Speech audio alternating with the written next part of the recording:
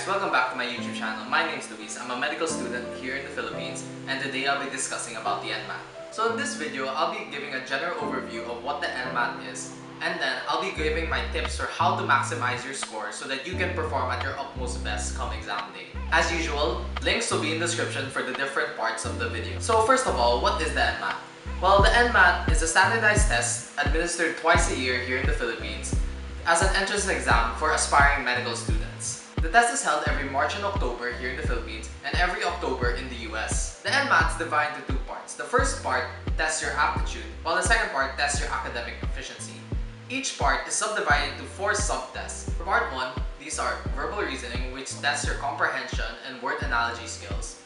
Inductive reasoning, which tests your ability to discover patterns within a given set of letters or numbers. Quantitative, which tests your ability to apply mathematical concepts. And perceptual acuity, which is tests your ability to find patterns in visual images. Part 2 consists of the 3 major sciences: chemistry, biology, and physics, and the social sciences, which mainly consists of psychology, sociology, and anthropology. So how is the NMAT graded? So given it's a standardized test, the NMAT is graded based on how well you perform relative to others. So you're given a rating from a scale of 200 to 800, with the mean being 500.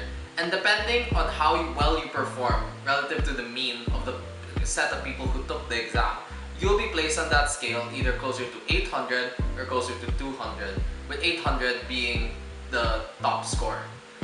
And based on your score on that scale, you'll be converted to a percentile rank, which shows how well you did relative to your peers. So looking at my individual score, I placed at the 99th percentile rank. So that means I performed better than 99% of test takers in my batch. So now that I've explained what the NMAT is, I'll now go over my tips so that you can maximize your own score and perform at your very best.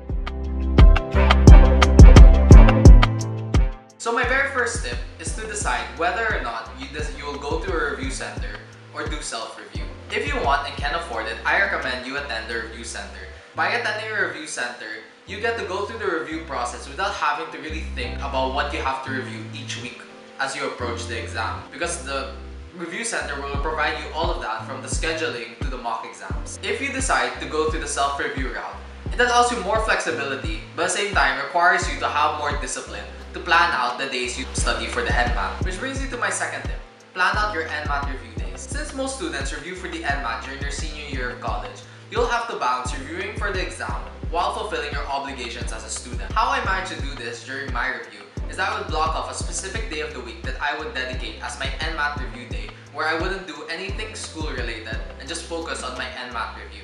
This form of time management allowed me to space out my requirements so I didn't have to cram. My recommendation is that you dedicate a specific day in the week to just studying the NMAT so that you don't end up jumping from reviewing for schoolwork to reviewing for NMAT several times throughout the week.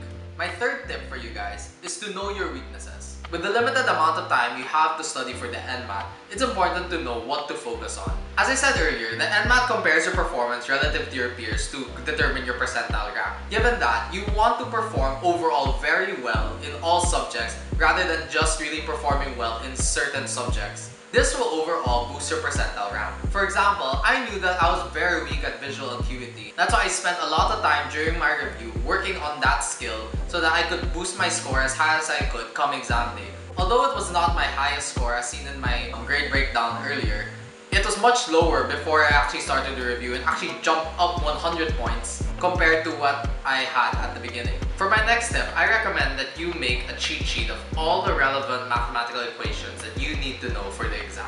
Especially in chemistry and physics, where a lot of the questions are just applications of the concepts and the different formulas that you need to know.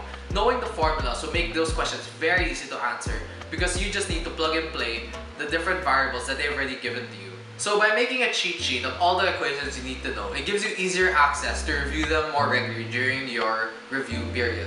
For sources, I'll leave links down in the description below for the websites I referred to in making my cheat sheet for my NMAT review. And for my last and probably most important tip for getting the highest score you can in the NMAT is to take mock exams. Because at the end of the day, the NMAT is an exam, and although it's testing your knowledge, it's also testing your test-taking skills. And the best way to prepare for an exam is to take as many mock exams as possible. So during my review, I took at least 5 mock exams and several exercises per subject. What this allowed me to do, it allowed me to understand how each question is structured per subject. For example, in math, I would understand how would they create the question and the choices, so that come exam time, when I would look at them, I could know how to eliminate certain answers so that I could narrow down my choices to 2, even though I didn't really know how to answer the question. And I attribute my getting a 99 percentile on the NMAT to taking all these mock exams. That's why I recommend that you find every way you can to get hold of mock exams from your friends, from your org mates, from your relatives, and that goes whether you're already taking a review center or you're studying by yourself. Because by having these materials, you increase your chances to score higher on exam day.